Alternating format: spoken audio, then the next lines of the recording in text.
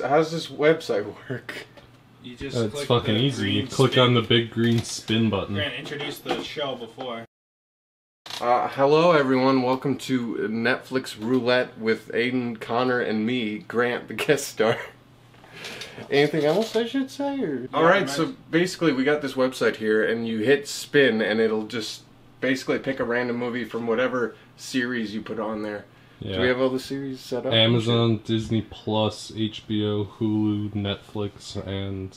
Amazon Prime. Oh, Amazon Prime, HBO. Amazon Plus, did you say? That's everything. That's everything. It's everything. Oh, and it's got stars. Everything. Spin the damn thing. Alright, we're hitting spin. Future 38. An American agent from 1938 travels through time to hamstring Hitler. Transported to the year 2018, he hoodwinks hoodlums and infiltrates ... Let's see. If you click watch now, you'll figure out what website it's on. Amazon? Fucking Amazon. Alright, Future 38. Let's do this shit. Oh shit.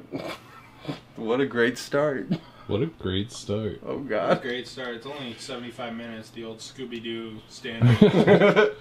Okay then let's go watch that. Let's get it. Let's do it right now. Alright, let's try one more time. Yeah. Alright guys, so we watched Future 38. Grant, what's the plot of Future 38? So basically, in 1938, some scientist guys for the War Department decide to make a weapon to try and kill Hitler before the war even really starts. So they come up with a thing that gains power over time, and then they send someone to the future to grab it and bring it back to the past so it has enough power to kill Hitler. And that's it. And then Neil deGrasse Tyson shows up, and he's important to the plot.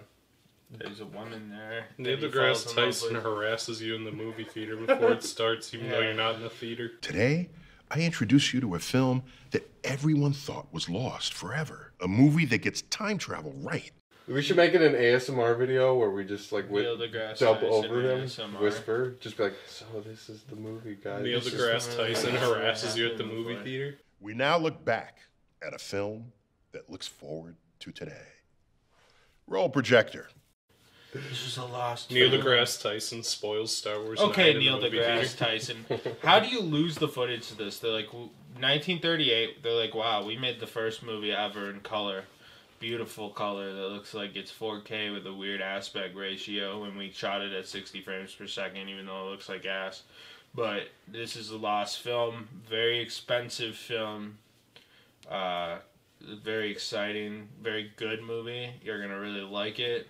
It's like, Neil, dude, shut the fuck up. I just want to see the movie. Neil talks for like 2 minutes. Right, and I think you're like, I know they paid for the Neil deGrasse Tyson endorsement, but you think at least if Neil deGrasse Tyson was endorsing it, maybe it'd be alright. Right. Or something, but this movie is absolute dog shit. The comedy was non-existent. It was just like... Well, there's 2 jokes.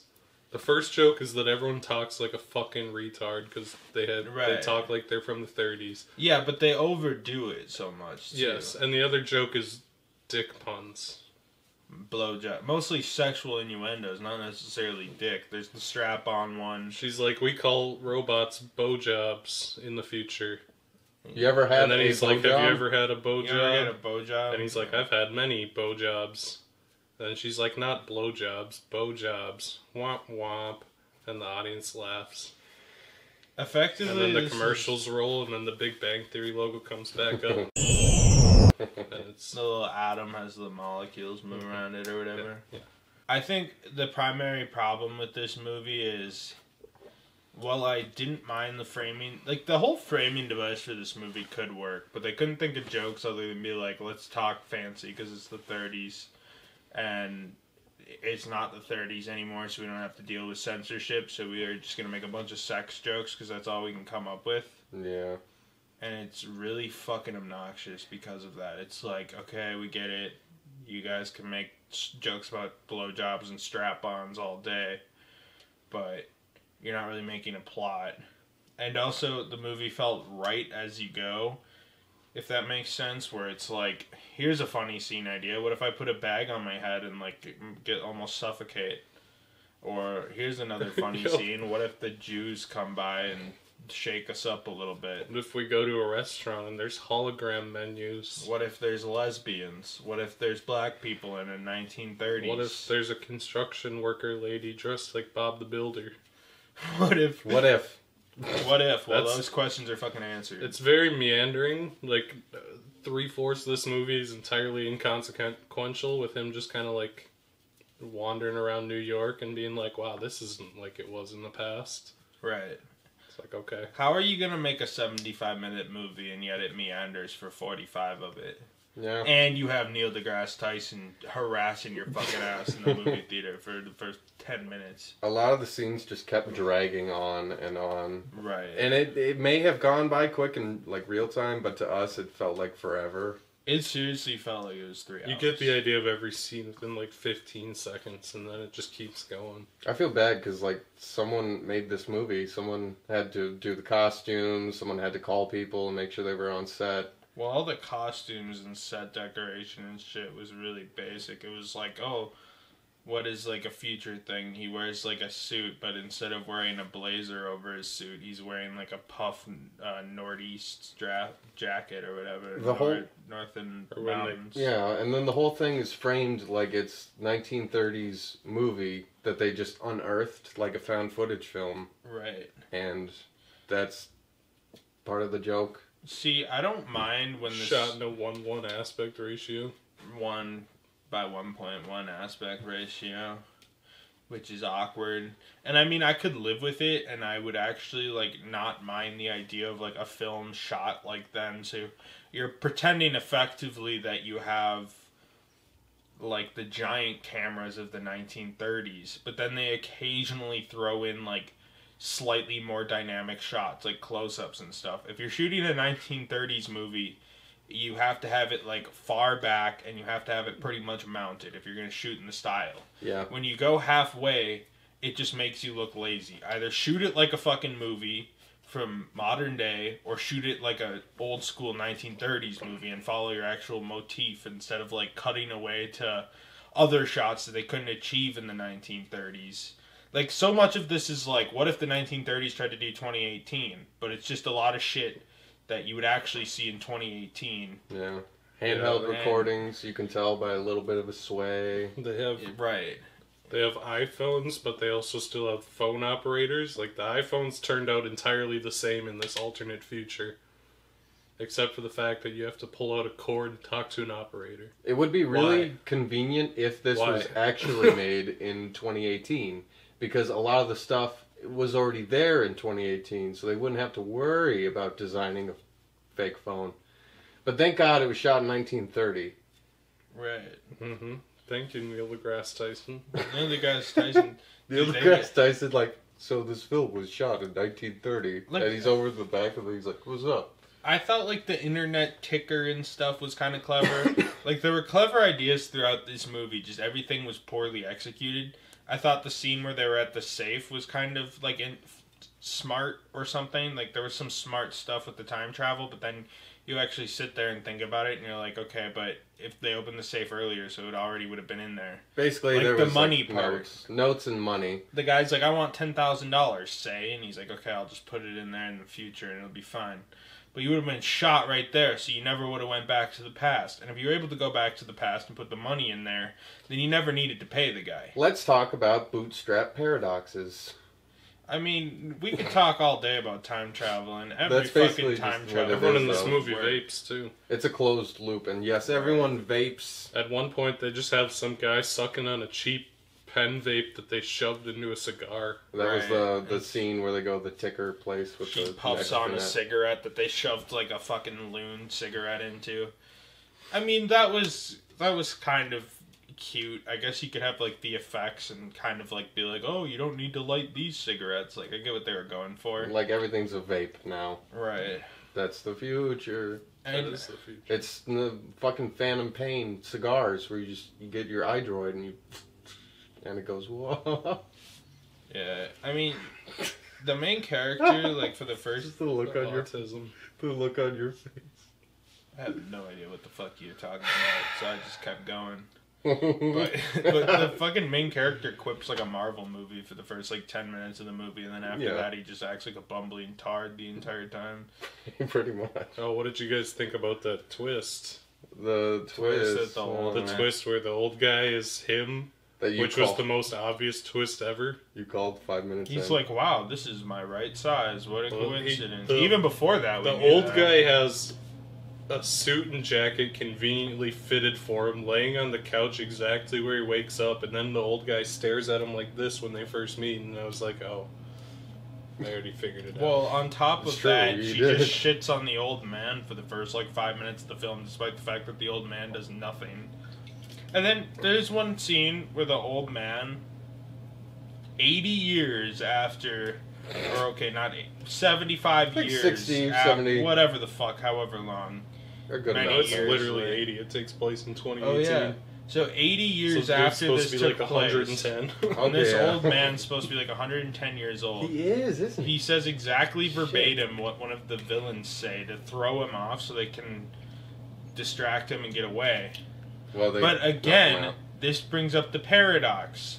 If he didn't know what that was in the first place, then the first time he would have been killed, then he never would have become an old man. Yeah, it's true. So in the original timeline, he must have done some Jason Bourne shit to get away with everything, because it's just they just Deus Ex Machina, whatever the fuck Ex Machina, that shit, so that no matter what, oh, me in the future figured it out. So any conflict this movie has is gone. It's Since true. we know the old man is him, that conflict's gone. I mean, I get it's supposed to be a comedy, but it's not funny just to say blowjob a million times and The talk second in they annoying open the language I have safe, to the think about tension it. of the film is gone. It didn't have tension in the first place, but once they open the safe and he starts reading letters from himself written in the past, you know he succeeds. Yeah, Right. And then it's over. yeah. You know, GG. It's GG Hitler. Hypothetical tension ruined. There wasn't any because I didn't give a shit, but hypothetically. I don't think the that- tension was a paradox this whole time. It was there until they went back in time and then made it not there. Well, what this person tried to do was essentially do Danger 5. He just did a really damn shitty job about it. Yeah. Yeah. Here's my advice to upcoming filmmakers. If you're not funny, don't make a comedy film. It's that fucking simple. Great advice. That's literally all it would have taken. The guy who made this movie is not funny, so he shouldn't have made a comedy film. He actually had, like, a decent enough idea to make, like, an indie, you know, like, make, like, a 1938 noir detective homage. You can still, you know, I wouldn't expect it to be the best, but when you're like, okay, this is a comedy, so I don't have to be good enough at writing to do tension. Well, the problem is, if you're not able to write tension, so you make it a comedy, but you can't write jokes either, you probably shouldn't be writing movies. I'm sorry. This movie sucked ass. Anyway, so that was Future 38. Now let's watch our next thing. We haven't rolled anything. Let's see what our next roll is. What's this? It's a piece of paper from the safe vault from the past. Wow. What does it say on it? It says Future 38 is going to be a bad movie. Yeah. Okay, we've already Wow. reviewed Future 38. What else does it say? It says the next thing is going to be Drake and Josh. One of the episodes, the theater thug even. Theater Club? Okay, wow. Okay, well that's Well, quite a I don't wild really- prediction. How are we gonna know for sure? I don't believe Well, I that guess prediction the slightest. That's fucking ridiculous. We should It's all fucking roll and impossible. find out. Let's roll. It's impossible to believe that Drake and Josh Theater Thug is gonna be our next review. Dude, if the next review is Drake and Josh Theater Thug, I'm gonna start a Pornhub account and suck my own dick. This piece of paper also says Bambi 2 is going to be up next. Okay, well that's ridiculous. There's no Bambi Quit 2. being fucking retarded. There's no Bambi 2. That's enough of that. That was quite the skit. That was quite the skit. Wasn't it the best movie we saw tonight already? It was fantastic. Or terrible. I don't know what I thought of it yet. On to Okay. movie number 2. On to movie number 2. We're gonna spin it, and we will... Drake and Josh. Drake and Josh. What? Yep. Drake and Josh, dude. So now we have to do the second layer. Right. See, you gotta understand, Grant. The second layer. We gotta decide what episode of Drake and Josh we're watching. How many episodes are there? Probably 30. a lot. Wait, it's right under 54 episodes. Where do you Just see right that? up, Am I right stupid? above the picture. Oh, 56 episodes. Oh, 56. I can't read. I'm far away. 56. So we're watching Drake and Josh. 34. Episode 34 of Drake and Josh. Okay, now I gotta figure out what episode 34 is. How many are there here? 6. Off to a great start. I like... We got something short? Yeah, well that means we have to do 4. 20. A lot of this is getting 14 here. The Theater Thug. Oh my Josh. god! I The literally- Theater Thug! I literally was thinking in my brain it was gonna be Theater Thug. That is one of the most popular Drake and Josh Because the memes. second I saw that, I was like, Theater Thug. Like, that's literally like an I guess Unsolved that's what it Mysteries is. We're ripoff, watching dude. Drake and Josh. Doing a video on Unsolved Mysteries. Oh. You excited? Dude, You Theater ready? Thug's Yeah, lit, I love bro. Theater. I love That episode Drake and played all the Josh. time. People are gonna think this is I rigged. love fucking When I grow Theater up, I Thug. want to be just like Drake. Drake Bell. I want to be $200,000 in debt, washed up child star who was Alright, in let's live watch action Theater Thug. Fairly Odd Parents movies. Unsolved Mysteries parody.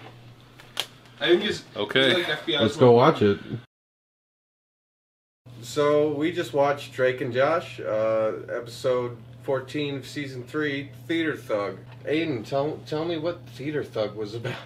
Theater Thug is an episode of Drake and Josh where Josh is featured on FBI's Most Wanted. He plays a character. He's in the reenactment playing the Theater Thug, a guy who robs theaters, and everyone thinks he's actually the Theater Thug and beats him up for it. That's basically it. How'd the episode end? And the episode ends with the actual Theater Thug coming to Josh's theater where he works, which is part of the Drake and Josh lore, which we won't get into too much.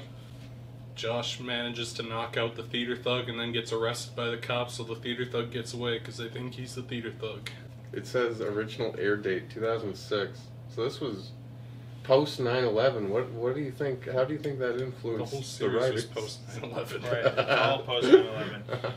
Theater Thug is an allegory on racial profiling. They I'm had just a- gonna put that out there. I was really They had shocked at that scene where Josh injects a bunch of fentanyl and then the police kneel on his neck until he dies. It's That really might be shocking. a little too epic to leave in. Yeah, you. But You can't leave that in. Well, the man died of a drug overdose. It's not my fault. Uh, I didn't force fentanyl into his system. Anyways. Dan the Feet Man Schneider uses this as a way to get the message out there to defund police. Full 14 years before it became popular. The police come, they racially profile Josh repeatedly. Josh even pretends to be black. They see through his disguise and still can tell he's white, so they racially profile him. It's an interesting episode concept where this white man is basically being... Dan Schneider was very progressive. Not only was he on the front of the police brutality scene, but he also He was he one was of the also earliest maps. he was one of the earliest maps. He was Jesus. part of the LGBT community well before that was developed. Jesus. Fighting the good map fight, you know. Jesus Christ. Yeah, there were a couple feet jokes in here, but there were no feet featured, which for Dan Schneider... And the only episode is foot pretty joke was rare. directed at men. There was no little girl feet in this one. We're looking at you, Mr. Schneider. Well, if you look at Dan Schneider lore, you would know that he doesn't really discriminate. He likes all feet equally, because there's definitely men feet in these shows too. yeah, that's it's, true. It's pretty Feet gross. are an open theme within Schneider's work. Yeah, it's true. Schneider loves Much like the feet. Tarantino. It's true. He's a Except true like artiste. it's like a child molester, pedophile version of Tarantino. At least Tarantino, Makes good movies. makes good movies and likes of-age feet, where Legal feet. Well, Legal I don't feet. know, there's that one picture of him sucking on the toes, and that foot is a very small foot. That is a very small leg and a very small foot. How old was the chick in Hollywood?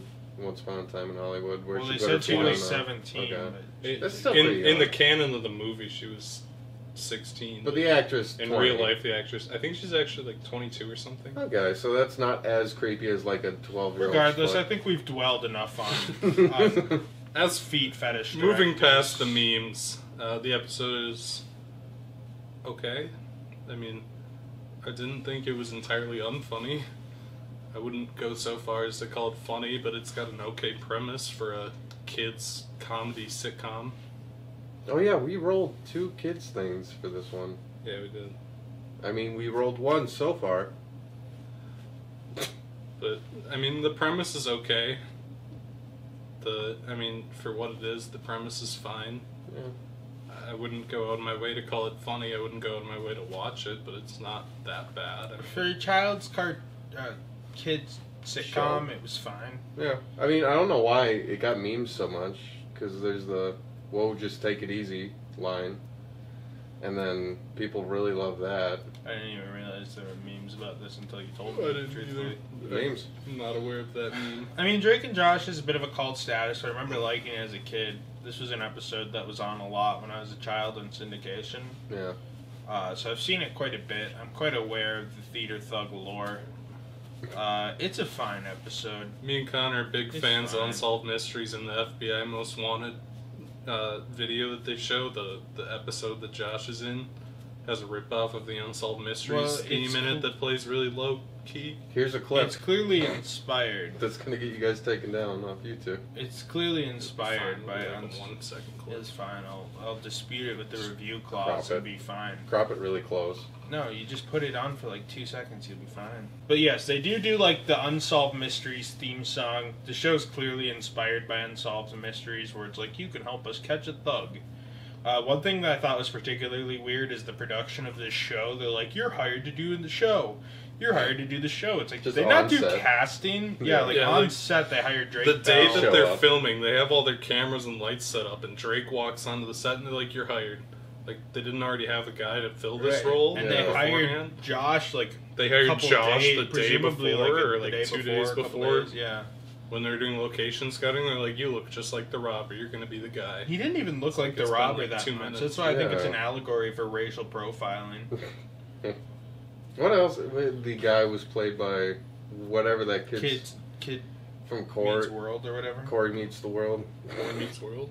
Boy meets Yeah. world. I Yeah. haven't It was seen one Boy of Meets them. World, so I don't know. He has a distinct voice. I don't know, but it's just weird to see him, out of his comfort zone.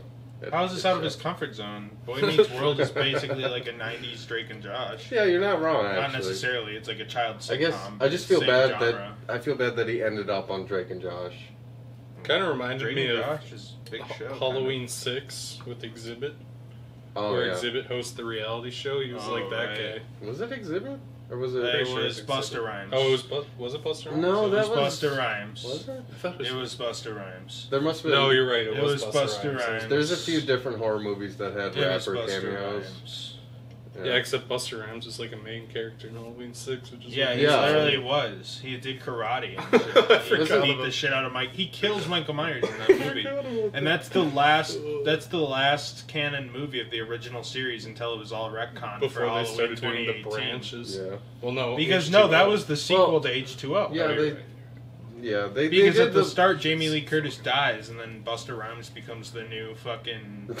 the new It Jamie was, Lee it was, Curtis. they're like, okay, H2O, we need to like clear up the lore, get rid of everything. So they get rid of everything, they do H2O, it's fine, and then they're like, let's do a sequel to H2O. And then they kill Jamie Lee Curtis off in the first 5 minutes, and Busta Rhymes takes over and does karate and murders Michael Myers. And that was our synopsis Then of it gets Halloween rebooted. 6. So that was Drake and Josh, Theater Thug, season 3, episode 14. Now we're gonna spin the wheel one last time and see what comes up. Hey, wow. Drake and Josh Theater Thug. How was it? How did you like Theater Thug? Alright. Spinning the wheel. Bambi 2. Oh no. We're gonna watch Bambi 2. See, this is why I truly appreciate Netflix Roulette, dude. Drake and Josh Theater Thug, Bambi 2, and Future 38. You already know what we think of those two, but let's see what happens with Bambi 2. This is already like ranked for us. It goes 2, 1, 3 in that order. We'll see. Bambi 2? We'll see. Disney Plus. Oh yeah. Oh yeah, what else could it be? I should have figured. Alright, let's end it.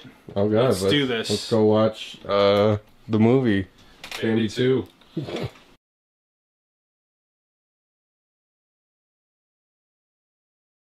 All right. Alright, we took our third spin and we watched Bambi 2. Connor, what is the plot of Bambi 2, if you could call it that? Bambi 2 is a coming-of-age film. It takes place directly after Bambi's mom died.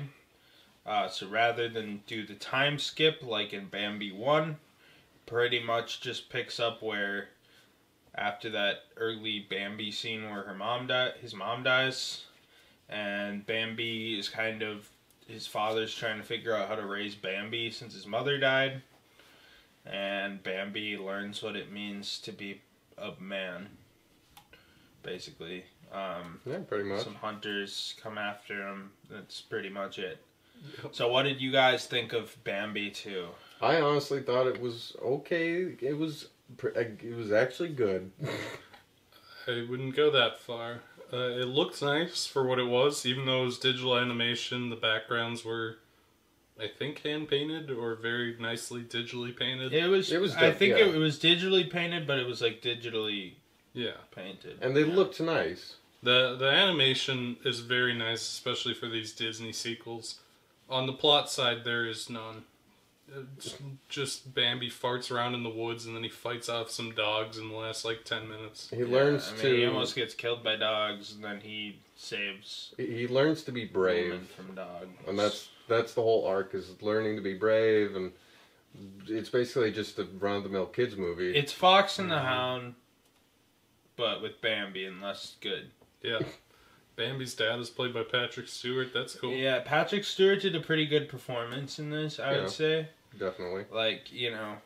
Patrick Stewart basically just has to be Patrick Stewart for a voice role, and it's more or less. His natural voice is just really nice to listen to. He was giving good material. I felt like you see that deer and the voice sounds natural with it. Like, it's Patrick Stewart, you know? Yeah. Insert some kind of Star Trek Next Generation meme here. There you go. That's Patrick Stewart. You might know him as the Bald Wonder. Yes, everyone refers to him as the Bald Wonder. The Bald Plan. You might know him from Picard 2020. You might know him from X-Men 3.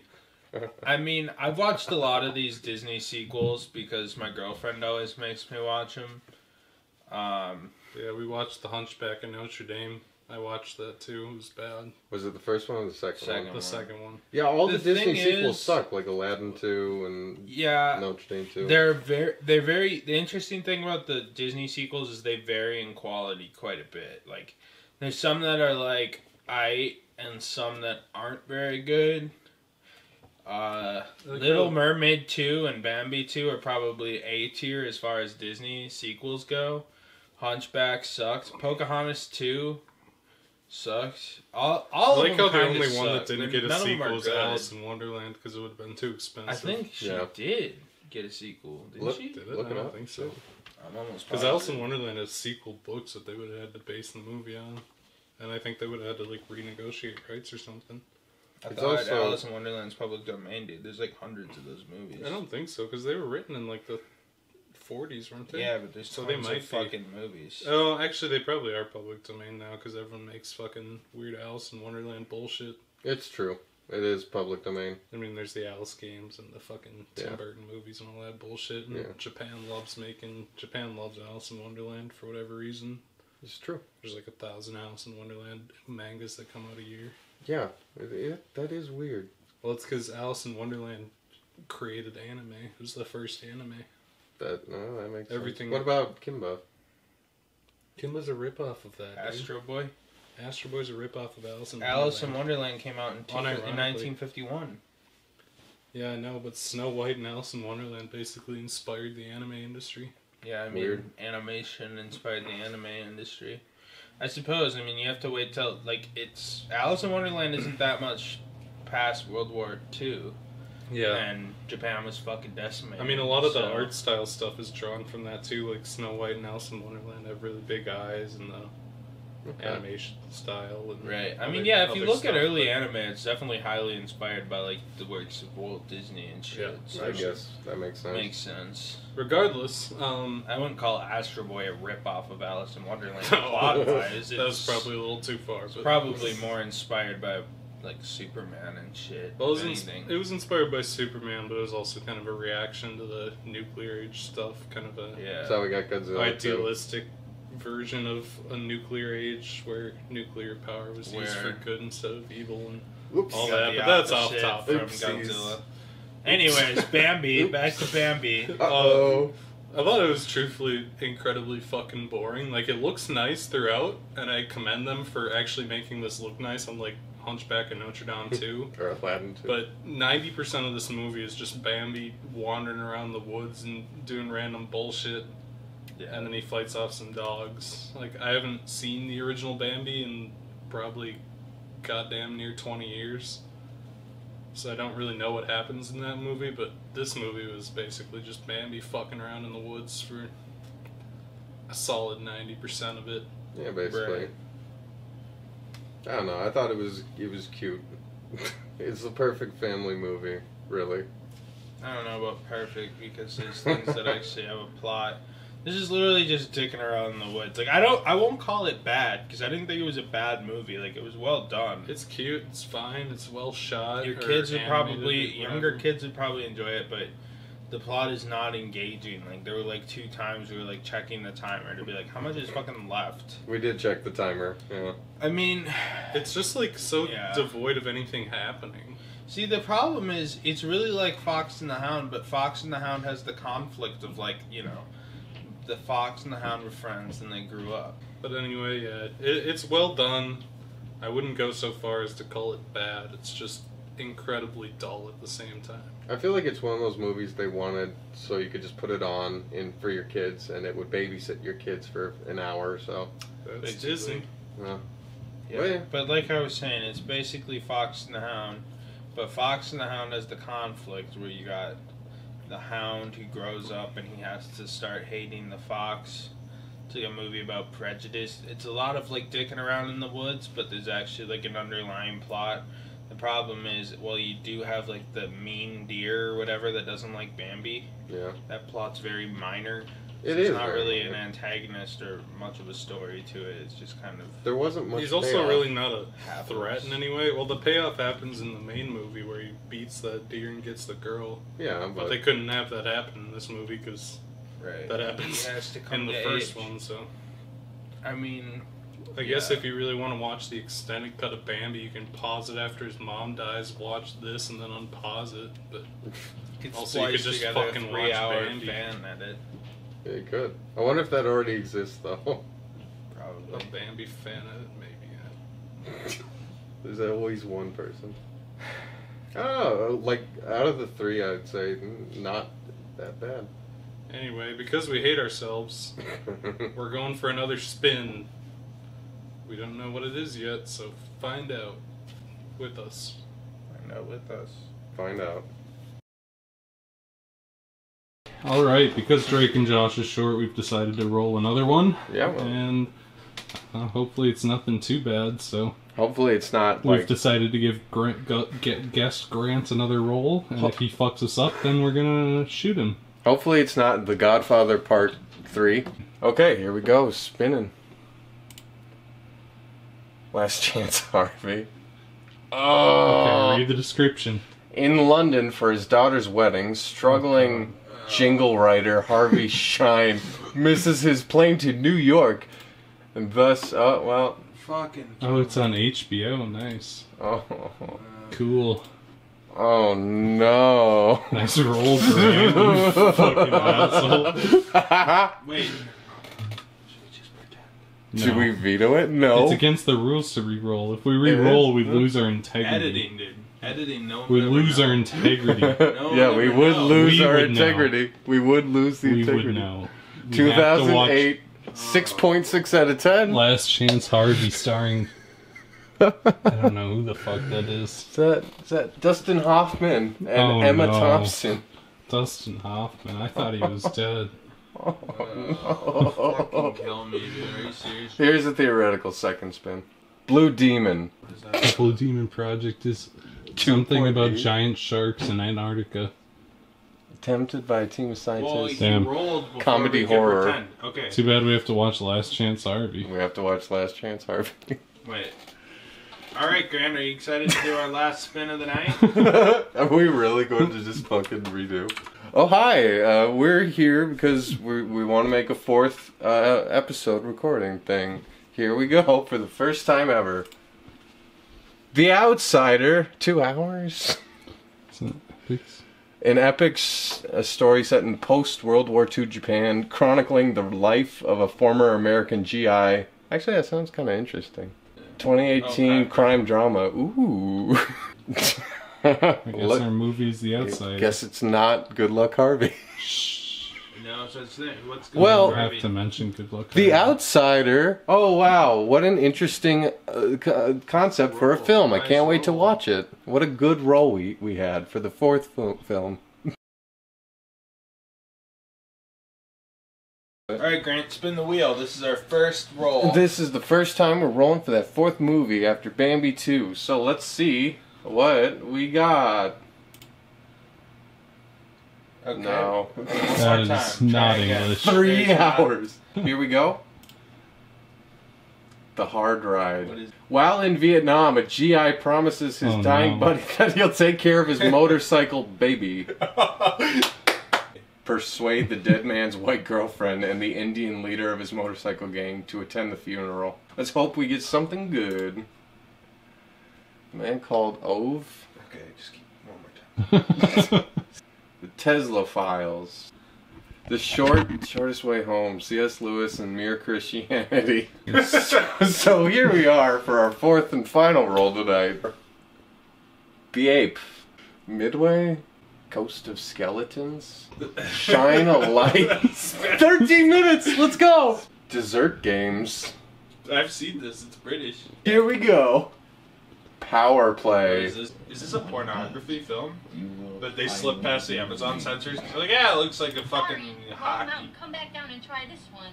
I'd rather kill myself. I'd rather fucking kill myself. What is with all these 1970s? I didn't even realize movies were made before the 90s. So here we are for the first spin.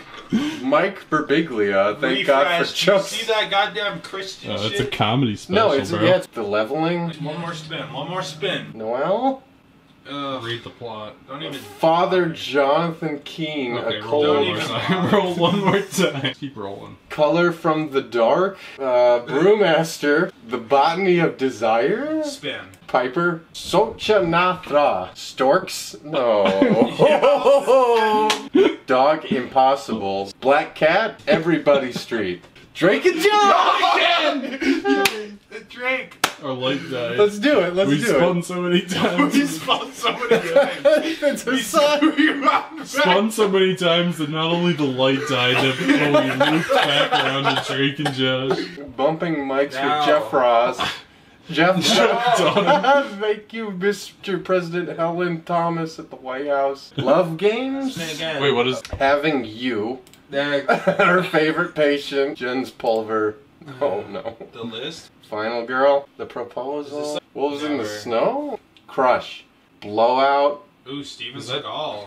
No, well, is it? Orgasmo is a devout Mormon living in LA trying to raise enough money to go back to Utah. Oversized Cops, The Bad Mother, Road to El Dorado, The Mouse on the Moon, Inspector Calls, Jada, Ballers, with The Rock. Dwayne The Rock Johnson. The Rock. Isn't that the... It's Entourage with The Rock. Isn't that... Yeah, I was gonna say, isn't that the Entourage knockoff? It's Entourage with football and The Rock. It's on HBO. So, because of the link to Drake and Josh, we decided to take one more roll, do a little bonus here at the end. We watched Ballers Season 2, Episode 2, Enter the Temple. A show none of us know very much about. Grant, what happened in this episode of Ballers? In this episode of Ballers, Dwayne The Rock Johnson gets his prescription for Vicodin refilled, and then also his wife quits her job. But then also Dwayne The Rock Johnson tries to steal a client from another manager. Yeah, that's a pretty good summary, actually. What the fuck is this series? You said it's It's basically like Entourage. Entourage, yeah. It's Yeah, about a 30-minute comedy drama business procedural produced by Mark Wahlberg. It's Entourage with football. Yep. It's Entourage with football. You have like the light archetypes of Entourage represented. Right. I guess The Rock and his The Rock is like the friends are washed up unique. actor guy, Right. kinda. Yeah. Except he's more the main character than the washed up actor guy was. And his Well, The friend Rock's is- more stern. Yeah. Right. The It seems like the little, like, it seems more like the background characters followed the archetype of the Entourage guys more. Yeah. I guess you had the dude from Hot Tub Time Machine. He was kind of the Ari. Yeah. He kind of had that, like, Ari vibe, and The Rock was pretty much The Rock, except intense and on Vicodin, instead of, like, friendly and charismatic. Yeah. He was, like, charismatic and angry and on Vicodin. Yeah, and he threatened his doctor with a little look. Yeah, it was really, I mean, I guess the best way to describe it is if you've seen Entourage, you have an idea of what this show is. Yeah, it's got the same vibe as Entourage. People just... There wasn't partying in this episode like there is in every episode of Entourage, but they did mention that they are like the frat club management place. And they mentioned all the girls and shit, and they're horny. And then the previously on trailer at the beginning, they had a party. Yeah. With some titties. So, yeah, I mean, it's even shot, and a lot of, like, the actual, like, template of the show is pretty Entourage-y. This seems like a plot I could imagine seeing on Entourage. It's a little hard to gauge from this middle episode, but I thought it was okay. You know, like Connor said, it's very Entourage. It's shot okay, as all HBO shows are, except Game of Thrones got really fucking bad looking later on, but that's not relevant. Right. But very decently shot. Everyone seemed to be a competent actor. Had kind of that middle of the road drama kind of comedy vibe. It was like dry comedy. It definitely wasn't as overt comedy as Entourage, which I would say the main difference is. Yeah. Right. Really? Right. I don't know if this episode really pulled me in to want to watch more. Like, I don't care about football that much, and I feel like they have even though it's in the background and it's more about the business dealings, I still feel like it's something that would be more rewarding for people who give a fuck about football. Yeah, but I mean, if you only watch an episode or two of Entourage, it's like, Yeah, it's the same way. It's like you kind of got to watch the whole season, I imagine. Like, if we started from episode 1, it's probably more like... I mean, I'd probably get sucked into it for a while. I like The Rock, and it seems decent, but I don't have a lot of thoughts on it. But I don't think The Rock at his surface is a particularly... Like, he's not a bad actor no matter what, don't get me wrong, but I feel like The Rock is at his best when he's just fun and charismatic, where here he kind of seems a little more... Serious. Which, it kind of is weird when The Rock is the straight man. Yeah. I don't know. Yeah. I feel like it was interesting enough as its own little thing, but I feel like with context it could have been better to, like, watch. But at the same time, I feel like it's not going to really matter too much if you do have context. I feel like this pulled me in a little, or like enough to be curious about a few more episodes. Yeah, I mean, I would probably give it a shot starting from the start, because there are things that are interesting. It might be a little bit dry for most people, I imagine. Right. But if you like football, you'll probably like it more. If you like Entourage, it probably... That's another thing I want to point out is, if you watch something like this or The League, and you're not a football fan, there's always that moment in the episode, which is like 6 minutes of them like talking shop about sports, and you're like, oh, sports. I'm a big sports guy myself. The league got really bad towards the end, but most of the league you could kind of watch without football knowledge. But there'd be those times where they'd just sit down and talk about football for like 6 minutes, and they'd be like, they would like roast a very specific player for like 8 minutes straight. Yeah. They're like half the episode. They're like, yeah, he's trash at football, and I'm like, yeah, know a lot about football. Yeah, that was like when there was some like very minor subplot where they were trying to get some guy to sign to a team or something, and they were talking about all the teams, and they're like, that's head coach Stevie Mike, and they're like, he's the greatest offensive mind in football, and I'm like, I have no fucking clue who this person is. The only thing I recognized was Green Bay. That's the only part where Aaron Rodgers, because Aaron Rodgers is straight. And Broncos. But which one's Aaron Rodgers? Which is the one that was like kissing his son or something? Are you calling out Aaron Rodgers? Is the one who gets back massages from his like 8-year-old son, and made a interview where he was like, I really, really like women, And the fact that he had to come out and say that is mighty suspicious, if you ask me. It's He plays for Wisconsin. He's like the best player on Wisconsin. Makes the Packers good just by existing. It's He's mighty worked there suspicious. for years, or he's been with the Packers for years. They're phasing him out though, because But he's yes, like 40. But yes, he's also a closet homosexual, allegedly. Anyway, I think it was well produced at That's the fine. very least. Good job, Marky Mark. Good job.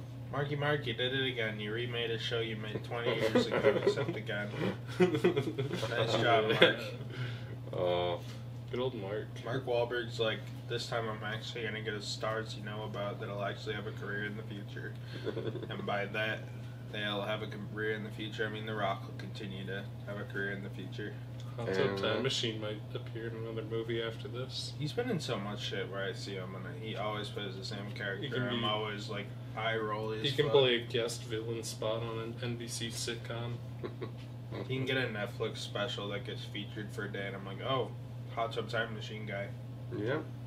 So that was Netflix Roulette. That was our roulette session. So thanks for watching. Wait. Oh wait, we Did have it to wrong. rank them. So Grant, Oh, no. as the special guest. So Grant, as the special guest this week, Yeah. rank the 4 medias we saw.